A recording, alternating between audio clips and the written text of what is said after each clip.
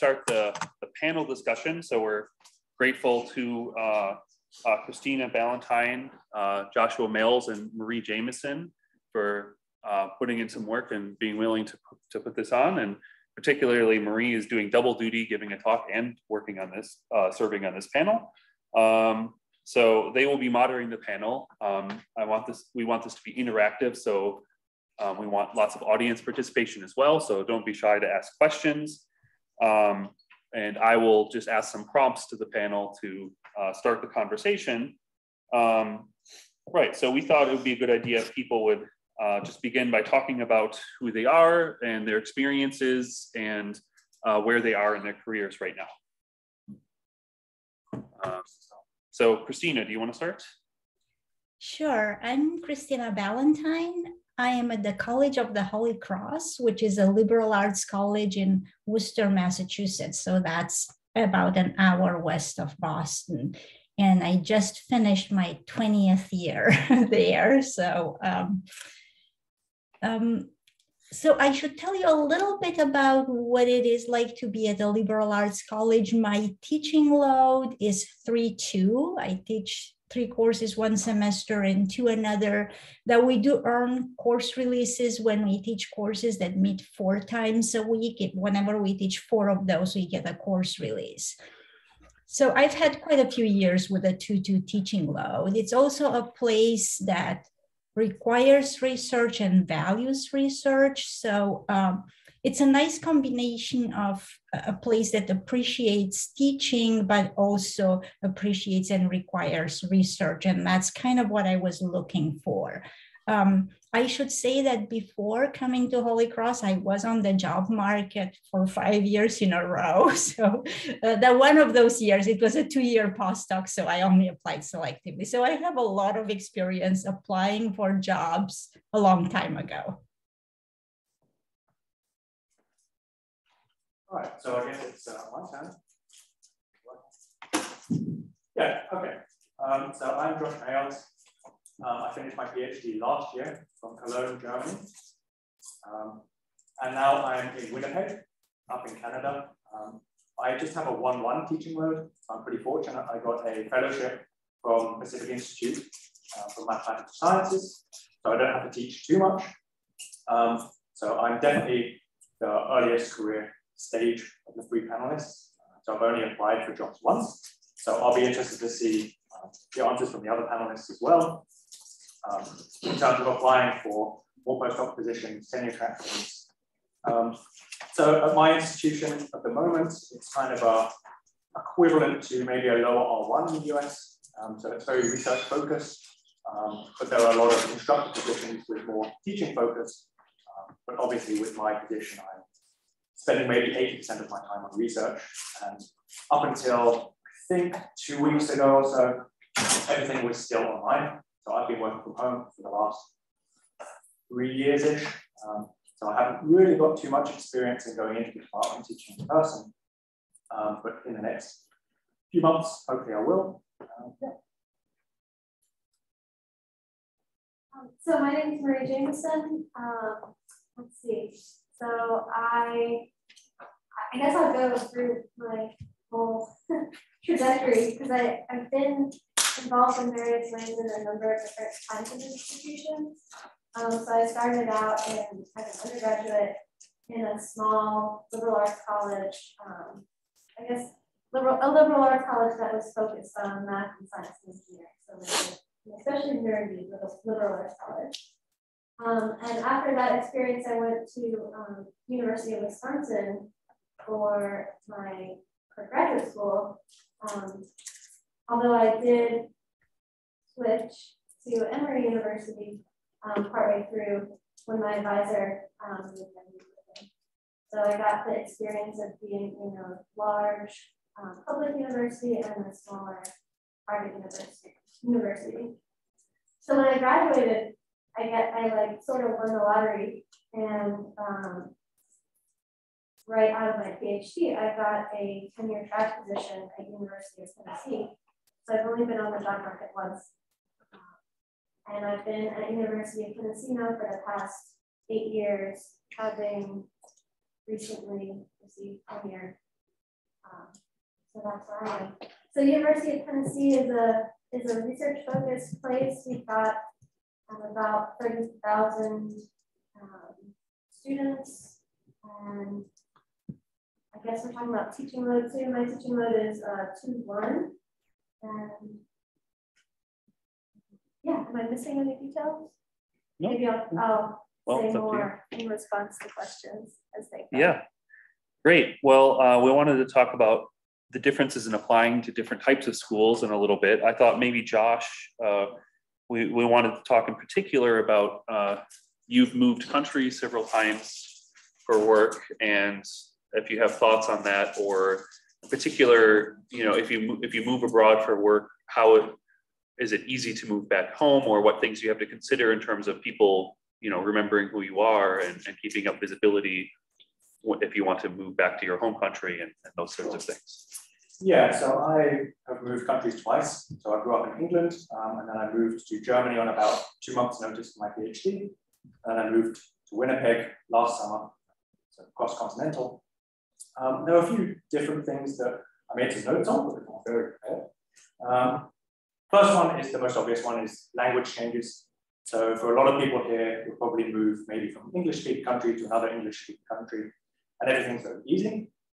If you're going to go somewhere where there's not primarily English-speaking, I would urge you to at least learn some words before you go.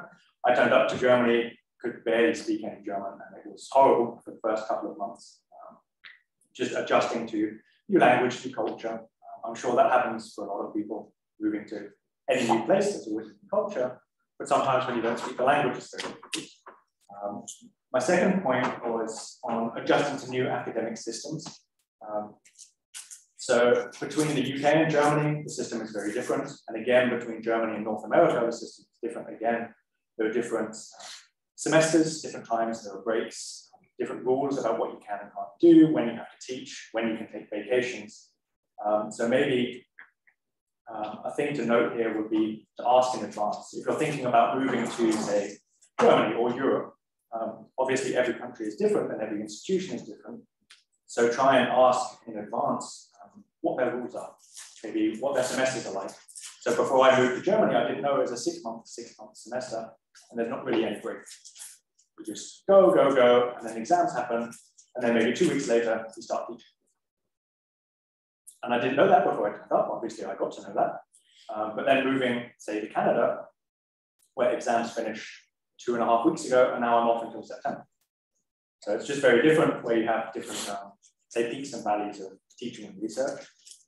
And then the final point that Larry brought up was how to potentially move back to countries that you've moved away from. And so far, I'm finding it very difficult, very useful, sorry, to try and keep up projects with people you've worked with before.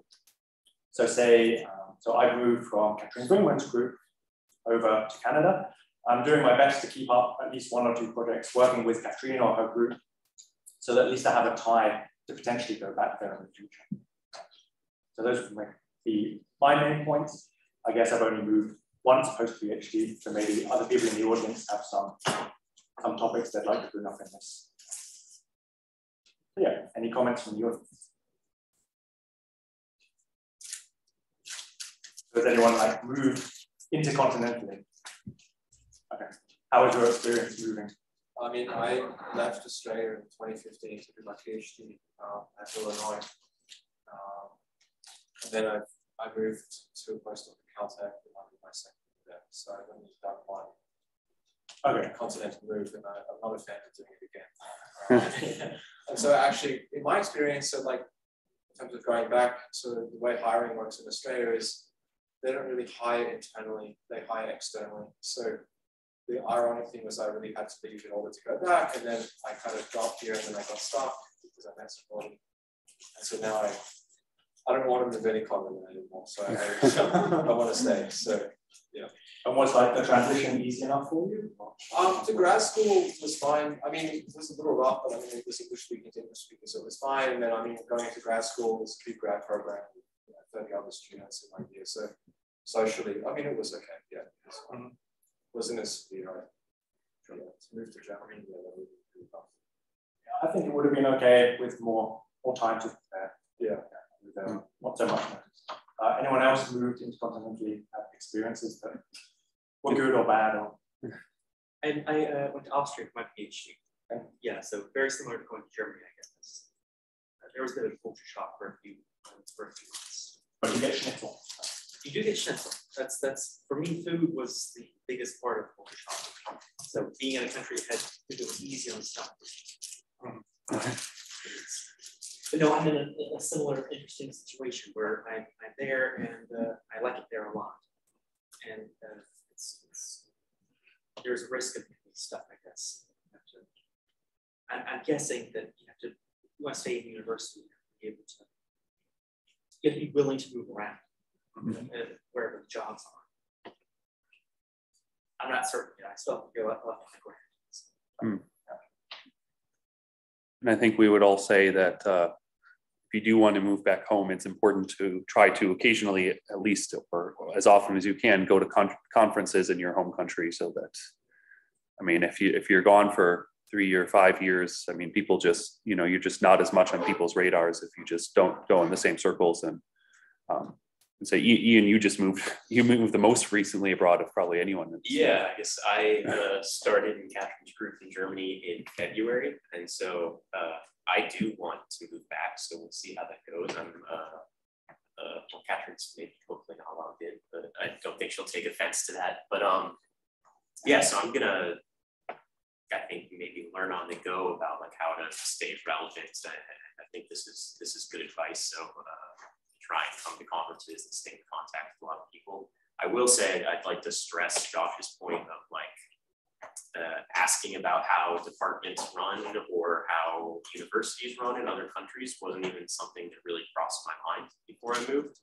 And so I'm very lucky I don't have to teach at all right now. I don't think anyone there would want me to teach because I can't speak German at all. But even small things about taking research visits or taking trips, even the next town over, next city over, there's very different rules there compared to at least Vanderbilt, where I was beforehand. And so these are things that I didn't think about at all, but they're like little everyday things that affect your quality of life a little bit that you have to get used to. And so it's, I don't think any one of them is like a deal breaker or anything like that, but yeah, I think having the most information you can before moving is valuable. And so I guess maybe I wish I would have asked a lot more questions before arriving. But as both of you have experienced in Cologne and myself as well, the university has a lot of support structure to help you find an apartment and help you settle and help you apply for the visa and all of those things. And probably many universities are the same if you just ask. I will say, yeah, in Germany, if you learn how to follow the rules, everything happens very efficiently and they'll help you out. But the rules are not always what you expect. I guess. Great.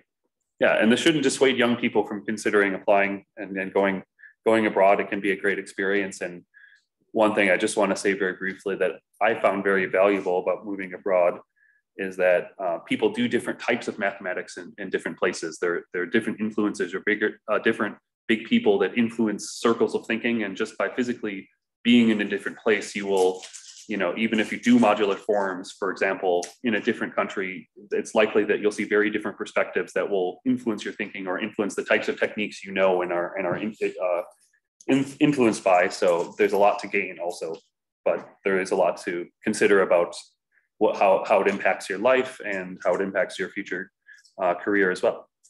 Great, so maybe we should move on to other topics as well. So we wanted to talk about, as we saw, the panelists are at different sorts of institutions and have been at different sorts of institutions, what it's like and what the differing expectations are applying to different sorts of institutions. In particular, for instance, the difference between what your documents should look like or what's the expectation when applying to an R1 school or a liberal arts school.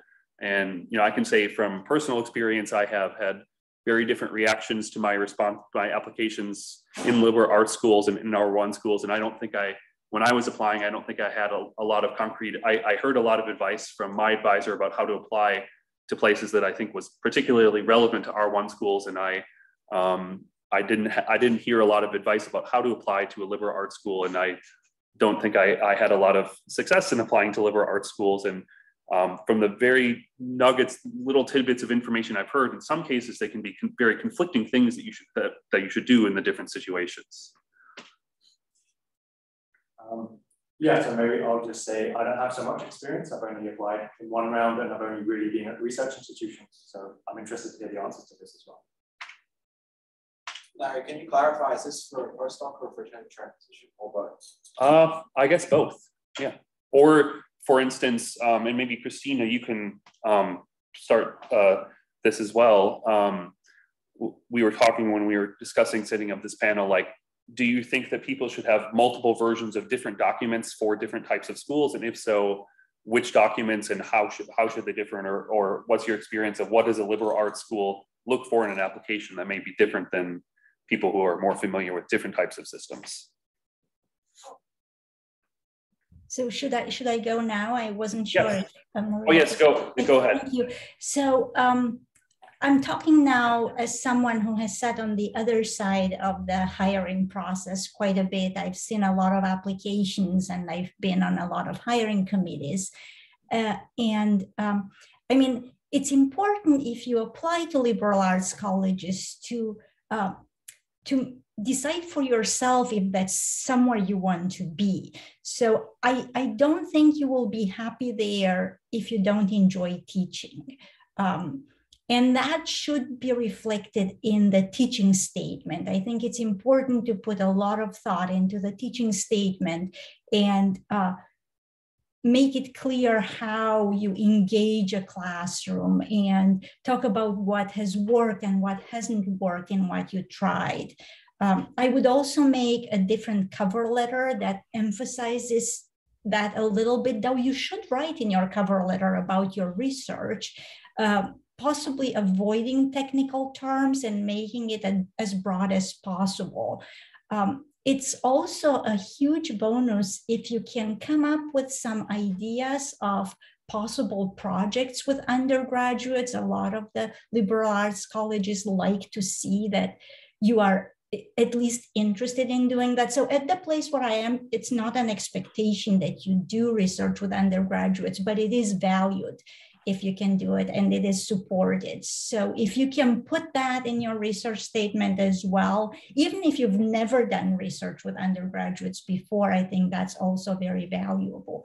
And then when you write your research statement, I would also write two versions, one for the more research intense places and one for liberal arts colleges. So be proud of your research and talk about your what you've done, but try to keep it in terms that are understandable to a general mathematical audience, because it could well be that there is no specialist in your area at the place where you are applying. Thank you, Christina. Marie, thoughts? So I'll add a little bit about coming from my experiences at University of Tennessee. I haven't actually been on a hiring committee yet, but I have been involved in the process. You know, after our department has determined its shortlist and brought in its candidates for in-person interviews. So our department, when it's hiring for tenure track positions, really cares a lot about the research. I would say, I wouldn't have guessed this before, but I think probably the CV is the most important document because we use it to sort of get a sense of who someone is very quickly. And then I would say that the research statement and the letters of support are also important.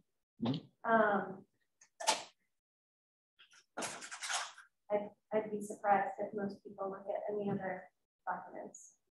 Very true.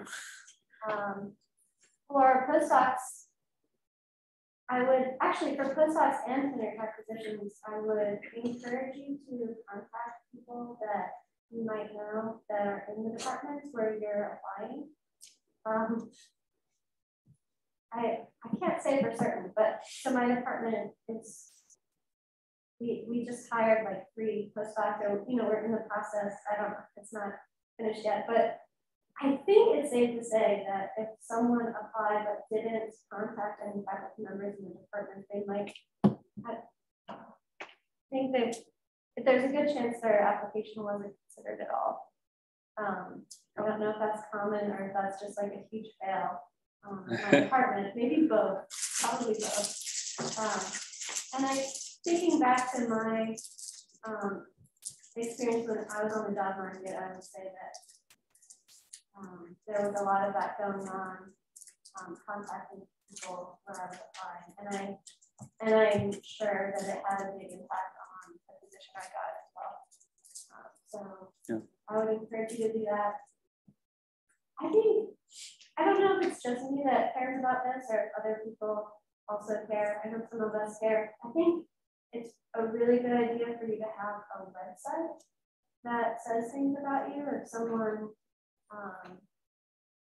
has applied somewhere and there's, there are lots of faculty members that are sort of looking at a candidate, then we'll just Google that person and try to look at their academic website and find out more. Doesn't need to have like tons more information in your application itself, but it needs to have some academic presence. Or even if somebody sees you give a talk and they see you give a 20-minute talk or see your name and they just Google you, and they won't make a lot of effort to figure out if it's doesn't come up on Google right away, they might forget about you. But if they notice that you're giving a talk, Google you really quick, and then they see it, then they see some things that then they remember. Yeah. Yeah.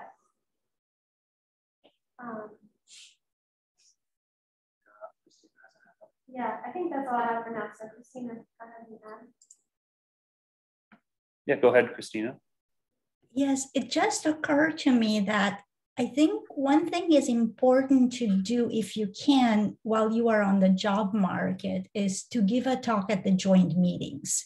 There used to be this place where people were interviewing. I don't know if it's still happening or not. A lot of liberal arts colleges set up informal interviews to basically check people out.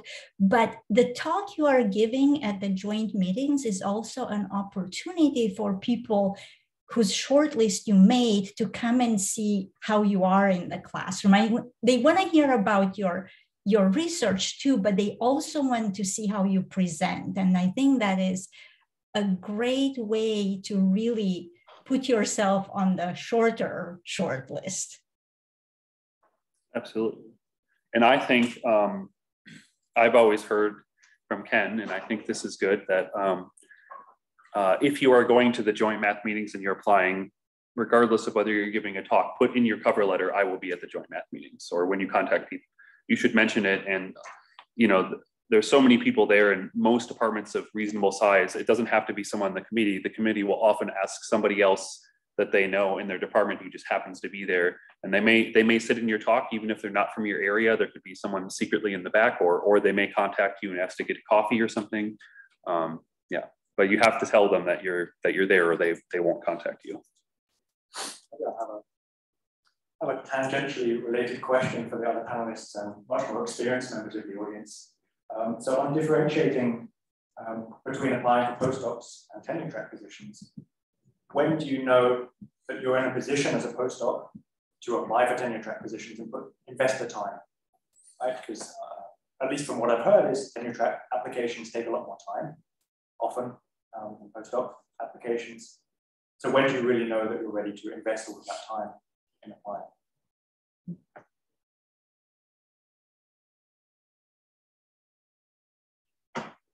Christina or Marie, any thoughts? Or? So I don't know if this is still great advice, but when I was on the job market in 2014, I applied to every single job that I might want. And it was like, you know, I spent as much time applying for jobs that semester as I did. Like I spent, you know, I spent a lot of that. I think it might be worth the time.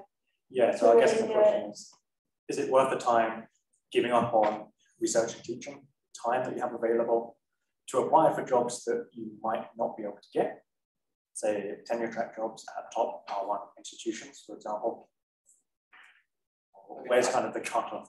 Yeah, I'm in the same boat as you, and I guess like for me, I would just, what I have actually done is I've just gone to the places where I kind of want to be, or maybe in the future, and I just look at CVs of the most junior tenure track faculty, and I see if like my CV is comparable. Yeah, if it's not, then it's a great idea. Looking, if it is. Did you guys say that in the dinner? So there was a suggestion from an audience member saying that if you're wondering if you have a chance and should bother filling out the application, you can look at the CVs of that department's new hires and see if your CV is comparable. But I will say in that case, like, I mean, I'm the only person in my department that anybody remembers ever getting a tenure track position as a postdoc, but like, I'm really glad I applied. So don't restrict too much because of that. Nick, did you have your hand up? Or yeah, I think that there are things you can learn from doing a round of applications that nobody in any panel could ever tell you, and that you'll only learn when you actually do it. So I think the answer to your question is you're ready right now, so just do it. And maybe don't do like a huge, don't like Marie said, she applied to every job. Okay, maybe you don't do that. But like you'll learn so much on the first round of applications that like when you do it again, they'll be that much better. And the hardest part of writing your research statement will help you think about your research problems anyway, and isn't a complete waste of time. I feel like that about grant writing. Yeah, yeah. Also, and you can recycle some of the materials next year, so you're just improving it. But I don't know who said that from the audience, but I agree. Every interview, every Zoom interview you get, it's a great rehearsal opportunity. Even if you don't get the job, you are only getting better by doing that. Yes. But that being said, yes, you probably shouldn't spend 50% of your time just applying to 200 jobs and not get any research done for a semester and you don't have a chance at any of them. That's not really productive, but it is worth some amount of time, I think. Yeah, Isla. I also think that an important factor to consider is what sort of trajectory you want your life to have. So there is a certain amount of time that's taken up by doing postdocs, and there's a toll that it takes if you're moving every 2 years or something. And so you might prioritize taking a tenure, like applying for a tenure track job before you're maybe ready for a job at Princeton or something. Like maybe if you did 5 more years of postdocs, you might get that dream paper and be able to think that you can get your dream job at the best university you can imagine. But it also might be worth it for you personally to consider that you also want your personal life to move forward in a certain way. And you might want to have some stability where you're living. And I think that's a valid choice to make. And there's also something that I think from like in the postdoc world, there's a sort of perspective that postdocs are temporary and tenure track jobs are permanent. And that is true in that postdocs end and tenure track jobs don't. But if you're in a tenure track job, you're not chained to that job. So if you think of it as that you can move when you want to, instead of when like that you have control now over when you want to move versus the job having control, then I think that makes it worth applying to tenure track jobs earlier. Yeah, I agree with that. That actually reminds me of how I felt the first couple of years at University of Tennessee, like, I don't think going straight to tenure track without a postdoc was a great idea in all ways. Like, I didn't know things that I would have otherwise known, and I think I was behind in some ways in terms of my career. Well, not behind, but, you know, like, I was less prepared, and I think it showed. But, you know, for personal reasons, it was overall a great thing. Yeah. And as far as Nick was saying that, and others were saying that it's good practice to apply for jobs and that you learn a lot anyway. But I had the thought that in addition to that, even if you don't get the job, it's also visibility. So you never know why you didn't get a job. It might be for political reasons in the department, or your area just might not be the area of priority that year. But your application still may stand out to someone that you know, you could have been one spot from the short list and you'd never know, or your application could have really stood out to someone that then remembers you and keeps you in mind for the next time. So it still gets your name out. And more generally, and I know this has really benefited some people in this room, at least in the American system. This is less true, for instance, in the German system. If a job application says it's for a particular area, that doesn't necessarily, and you're not in that area, that doesn't necessarily mean you shouldn't apply. So if you do number theory and it says, you know, we want to hire a graph theorist, or we want to hire someone in algebra, that doesn't, you know, that might just be, there might be a close tie. There could be multiple areas of priority, or sometimes departments will just hire someone that's really strong, or there's no one strong enough in that area. I mean, if it says we want to hire someone on this grant to do genetic sequencing, that probably won't work out. But, like, you know, take it with a grain of salt. If they say that's their area of preference, you don't have to exactly fit that in order to be considered. Yeah, go ahead, Nicholas. So it's similar, I think, in the German system, or at least in the Austrian system. There were one or two American postdocs who stayed in Europe, and that's one of the best ways they adapted. Is they changed they can't change their expertise altogether, but they specialize in subjects they study and adapt to different subjects. They don't just stay in the same. Yeah. Great. Well, we have one other. Oh, yeah, Krishna. Yes. So I will just share a couple of things in connection with what I did in the 70s. I'm the oldest member of this audience. Frank Darwin has not yet arrived. And what I have observed recently as an administrator. So I think this is an important point. You may be very competent, you may have a very strong file, you may have a very strong statement. But in order to actually get to a position where the department makes a job offer, it's not just the selection committee that needs to be impressed with you. Also important is the fact that the faculty member who is not on the committee is able to go and talk to the committee and say, I know this candidate, I have observed so-and-so at conferences, this individual is very good, take a serious look at it. That actually is very important, which means I think it's important for young applicants to actually contact a member of the department by just sending reprints or writing a letter, drawing attention to the fact that you have applied to that place, expressing your strong interest in working with that group or with that individual. And there's a chance that this person could actually go and talk to a committee member and endorse your application, and that actually will happen. It happened in my case, so that's why I'm telling you. And I didn't apply to 100 places. So when I finished my PhD at UCLA in 78, I chose about 15 universities where I knew people and whose programs I was interested in. But I wrote to professors in each of these 15 universities. And so it was a successful thing. And even my position at the University of Florida, the advertisement was for an assistant professorship in combinatorics, but they gave me an associate professorship in number theory. So again, because somebody went and talked to the chair. So I think this is important to the committee. So I think it's important that you also, besides all these statements, also contact one of the members of the department. All right, well, thank you very much, Krishna. Yes, as many. Oh, Sorry, go ahead. No, you go ahead. I know this is true, or I've heard that this is true. I don't actually know things, but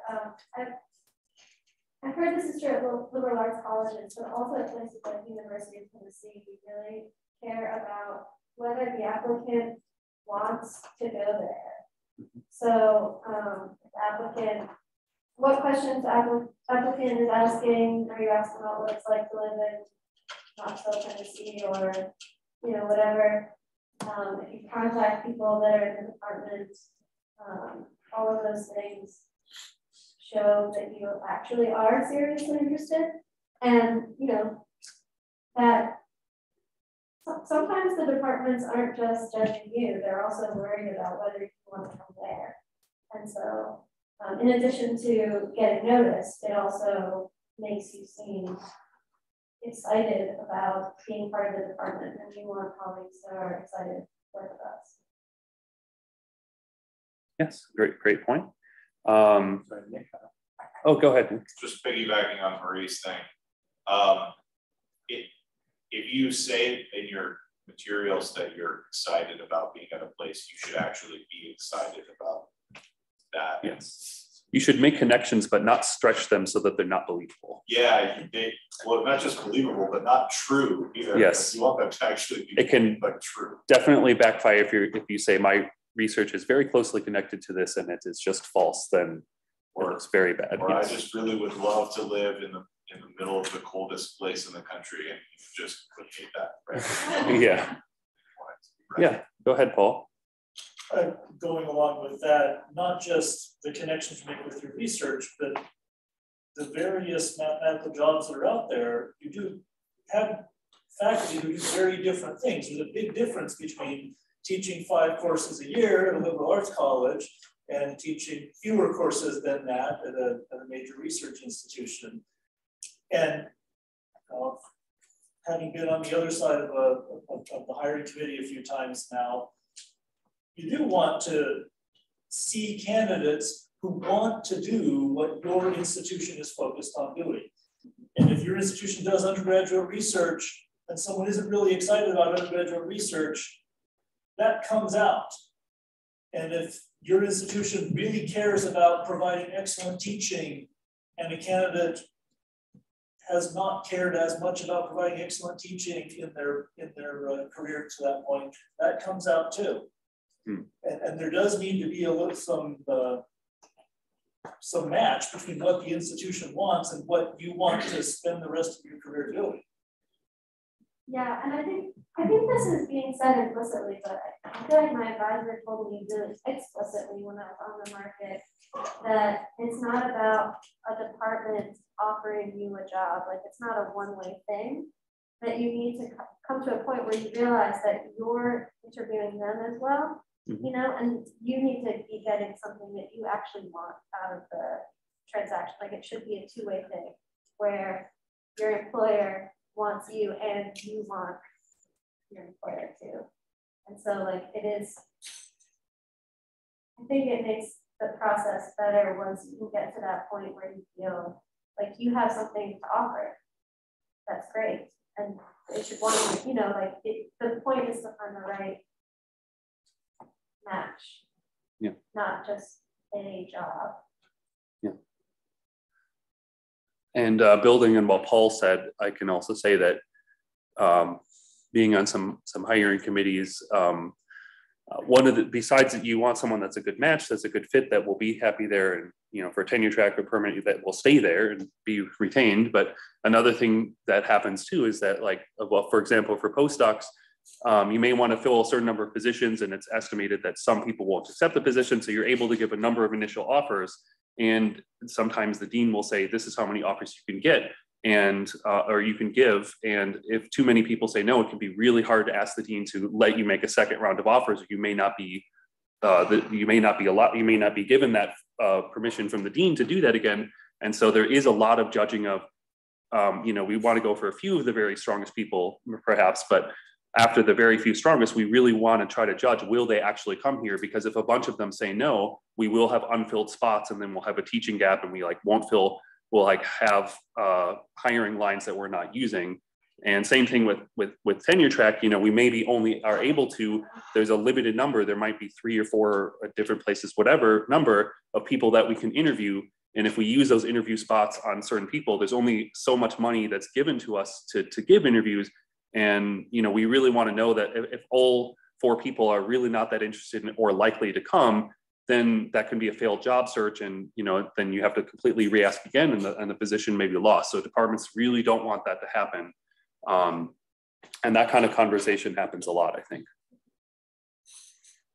Great. I can piggyback on what Larry just said, to say that on your side of that, like, it's very, especially if you're a PhD student, it's important that you are communicating with your supervisor about what sorts of jobs you want and where you are in the decision process. And because those sorts of considerations, the job can't reach out to you and directly and say, like, it's weird for them to reach out to you directly and say, are you going to take this job? Because you're not going to give them an honest answer. But certain jobs, like, jobs did call my PhD supervisor and say, and like get an idea of like, if we give her an offer, is she going to accept it?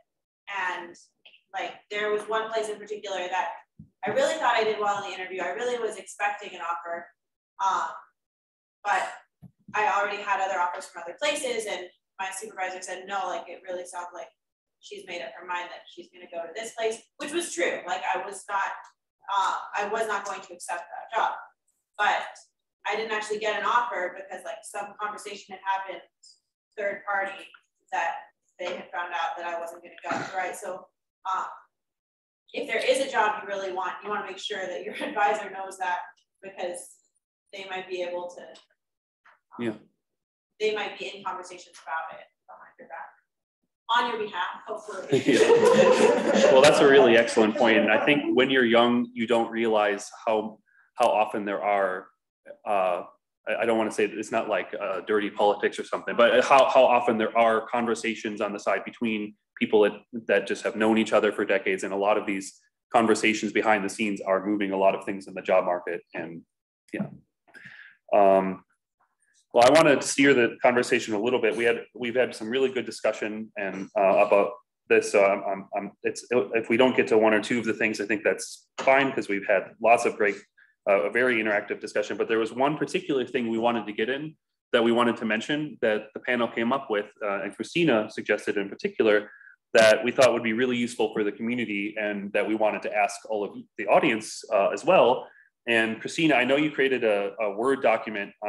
I can't open that one and look at these other comments in my phone right now, but if you want to also point that out. So we were talking about how, in general, it's a difficult question of how do you find good letter writers, or how do you approach people? How do you ask them to write a letter? And if we had more time, we could probably discuss that as well. But we wanted to talk about how it's especially difficult in the pandemic, with people not going to conferences as much, and young people in particular not being, they're not invited to very many seminars, which is one of the main things happening now, and they just don't have as much visibility. And we're discussing how one of the best ways to get a good letter when you're young, you're going to probably get a letter from your advisor, or maybe a second advisor. How do you find other letters? One of the best ways to do that is there are various research communities where you work on a research project intensely with people, and then often with a more senior person, and that person can write you a really strong letter that's very specific. So Christina was compiling a list, right? We had women in number theory, women in math, and the much more recent one, rethinking number theory. And were there any others on the list, Christina, that we came up with? Just a second to look at my list. Okay. There is one, I don't know how relevant it is for this particular group. It's called A Pair of Automorphic Workshops, and I think that's taking place in July. And there are also the AMS math research communities, and those have different areas of research from year to year, but it's worth keeping an eye on that, to looking at what's happening. One other place that I didn't put on the list, but it just occurred to me now, it's the workshops at AIM, the American Institute of Mathematics, because those workshops are Usually in the morning, there are talks, and in the afternoon, people work together on things. And they are not as structured as women in number theory, for example. You could go to one group and try to work on Monday. And if you don't like what they are doing on Tuesday, you can go to a different group. But oftentimes a group will gel at AIM and they end up writing a paper together. So that those workshops are a great place to make connections. If you look on the website of AIM, you can see a list of upcoming workshops, and the ones that are fairly far in the future, they are still open for applications, and you can it's just a simple form that you have to fill out to apply for a spot there. So that might be a good option. Great. Josh or Marie, do you know of any other specific opportunities, or we can ask the audience, does anybody, we were talking, and one thing that we realized is there's no central place or repository that any of us are aware of where you can find such opportunities. And so, well, firstly, we wanted to task the audience, does anybody have any good ideas for how we can create a repository? The first place I look for conferences often is Number Theory Web, and it has many tabs of different things. And I looked and I didn't see anything like that in Number Theory Web. And even I couldn't find, for instance, Women in Number Theory, which, is a great program and I've known about for years, and see, just by seeing the work come out essentially from it, and hearing about it. But I couldn't find that listed anywhere on Number Theory Web. So, maybe it would be really helpful for the community if somebody has any ideas to create such a repository, or contact the web administrator and request that we create a link of a repository of research communities or research opportunities for people more senior, graduate students, postdocs, faculty like RUs, but for older people.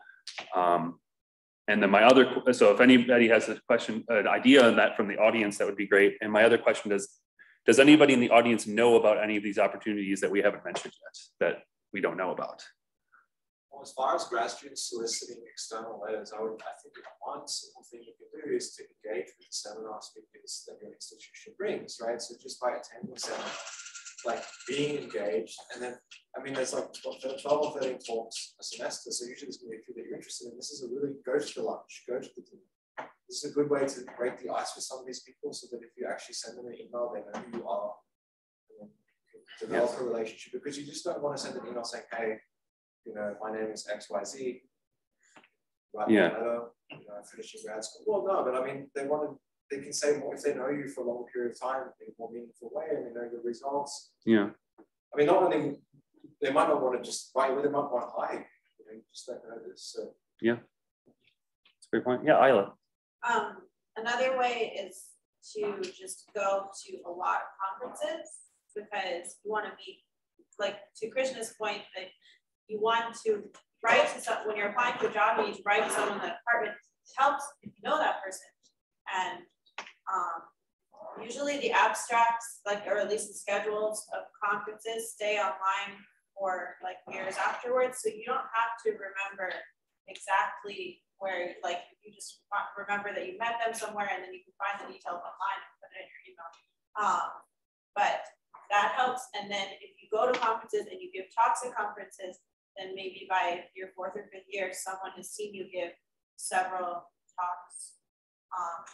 So I had external letter writers, and I never collaborated with anyone until my postdoc. All of my research was just my own dissertation research. But I had 2 letters from outside people who just knew me from they came and gave seminars, and I talked to them then, and then the other from I had been to several conferences, and they had seen me speak on a number of different topics. And so these learning communities are great, but I'm just saying there are other ways also to get external letters. If you don't have an opportunity to do that, don't think, oh no, I can't ever get a letter. Yeah, absolutely. And I have to stress what Alex said. Really go to the lunches at these things and talk to people during the break. This is absolutely essential. If you just go to the talks and you sit in the back and you don't talk to people in the lunch or the breaks, they won't know who you are. One other point. Again, going back to what happened in the 70s, but this really helped me.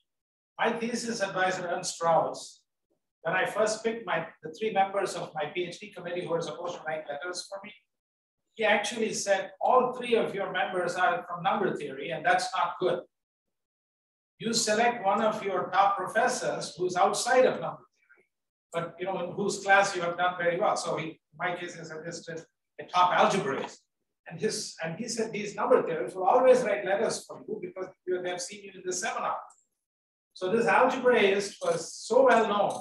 His point was, there might be members, you know, in a search committee who may identify this individual rather than the number theorist. So sometimes it is good to have outside of your area of specialty, but somebody very well known in your department, internationally known in your department, whose courses you have taken and who have done well, and that person can write a letter. Great, great point. We have a couple, I'm just noticing, I should have paid more attention to this. We have a few people in the Zoom chat. So Dennis suggests Park City, MSRI, and then I'm just gonna click this, it says ISPCMI. Oh, that's Park City, yes. So Park City and MSRI as specific programs that can be considered. And Hannah has her hand risen. Hannah, do you want to just unmute yourself and say something? Yeah, so I wanted to add to these research groups. I know at least for women in numbers and for the rethinking number theory, you absolutely do not need to be an expert in any of the areas of proposed problems to get accepted to work in them. And so you should apply if like a problem looks interesting, you should apply because they often, like part of it is giving the background and having people come from diverse research backgrounds. And I know Rethinking Number Theory like explicitly says this on their website, but I don't think Women in Numbers and the other ones do as much. Yes, that's a really good point. Thank you, Hannah. And I have, I realized we had one other suggestion before that we were talking about. I think Christina pointed this out when we were talking, and that is not quite one of the research programs necessarily more specific, and that is that at the JMM, there's a AWM program matching junior women with mentors, and then there's some mentoring going on, and there's also an event afterwards. I don't know if you want to say a few words about that, Christina. I don't know a lot about the program. I've done this a few years ago, and I don't remember exactly how it works. So it's a mentoring opportunity, but it just happens over one day. So the mentors usually go to the poster session. Especially if they are mentee, they were matched with is giving a poster, and then you will give some feedback on that. And then there is this event where people just have coffee and pastries together, and just, you know, the junior person can ask any questions about job applications, about life in a new department, about how to decide on next steps. So that's something I think if people look up on the website of AWM, I'm hoping that they are still doing this, that they will find that there. Again, I'll try to do a better job at maybe creating a list of all these things that people have suggested, and see if I can get anybody at the number theory web to create a link for such things. Great, that would be really helpful. And Christina, yeah, we could try if you ask number theory web, and I'm happy if you have a list, I'm very happy to post it on our website. We only have a few minutes left, and I want to let the audience ask any question they want as well. But I wanted to ask one more thing, and that's that Marie, you had a very good point about asking people to lunch and repeatedly asking people to lunch, and I thought maybe you could talk about that. Yeah. So when we met to chat in advance of this to sort of talk about what kinds of things we wanted to say and discuss, one of the things we wanted to discuss was ways to, like, support systems that there are for young people and also women and people from other underrepresented groups. And I sort of told the story about how when I started at University of Tennessee, we don't have very many women in our departments, and so the women that are senior to me, there just aren't very many. They are great role models, but I feel like I don't have very many role models. But one of the things that really made me feel comfortable and welcome was that one of them invited me to lunch. Actually, she invited me to have lunch with her and another colleague, like every week. And so every week, until our lives got too busy for it, we would meet and have lunch like on Wednesdays, just in her office. And that's one of the things that, like as a newcomer and as a woman, it helped me feel more, part of the group. And so that has stood out in my mind as a time when I got a lot of support. But I feel like I guess I'm an associate professor now, so maybe it doesn't, well, I don't know, I guess I struggle with feeling like a grown-up. I don't view myself as an established person yet. And I think when I realized that even if you aren't an established person, or even if you don't feel like an established person, it's still never too early to sort of put out your hand to others to help create relationships and to support each other. And so I feel like this kind of thing where, you reach out and say, hey, let's have lunch and just talk about our lives. But that can be a way of like creating a sense of community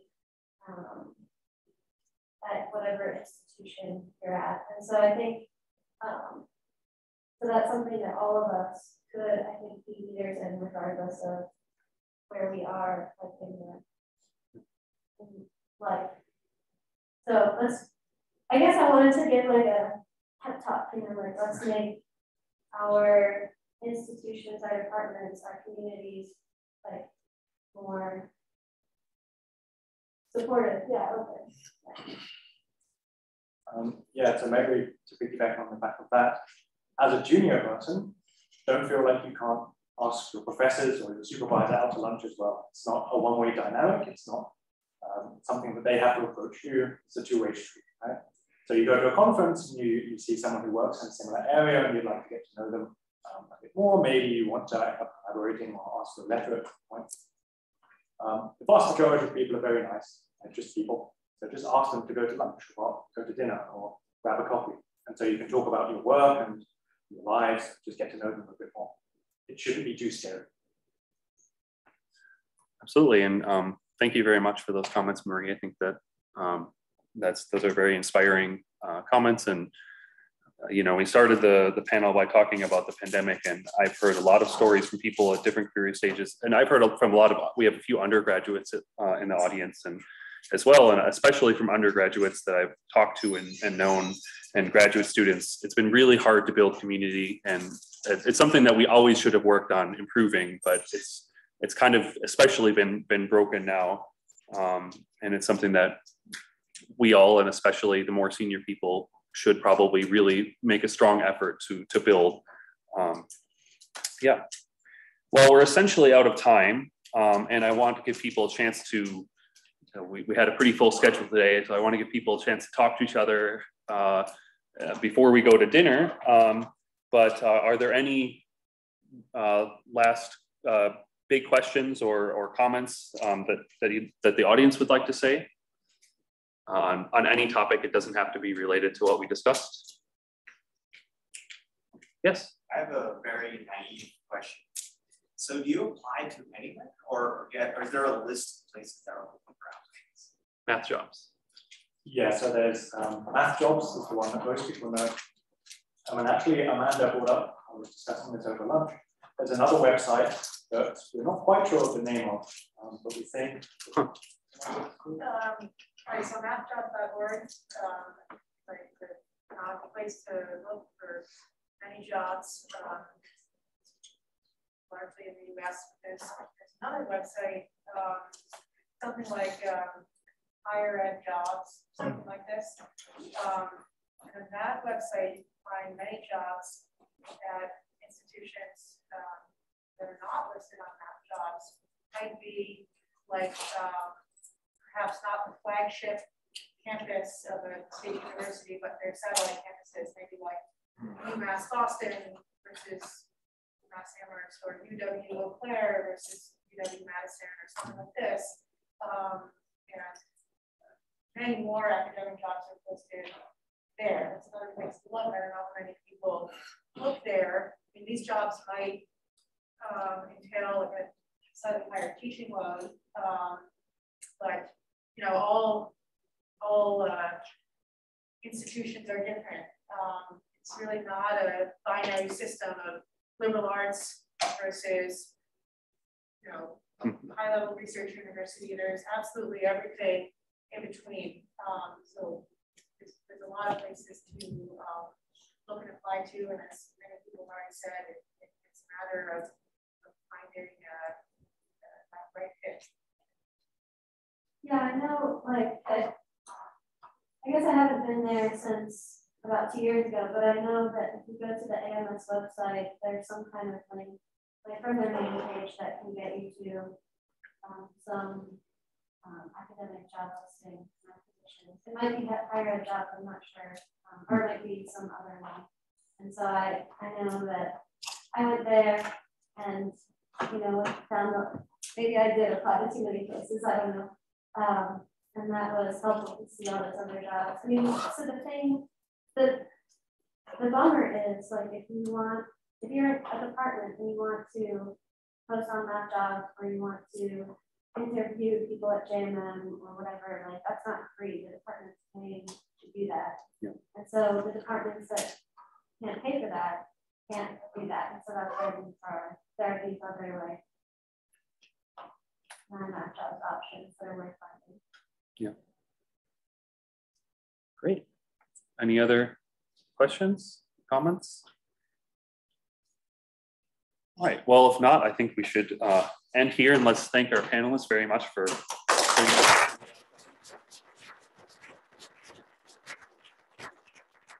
So I'll end the recording, but leave the Zoom on just for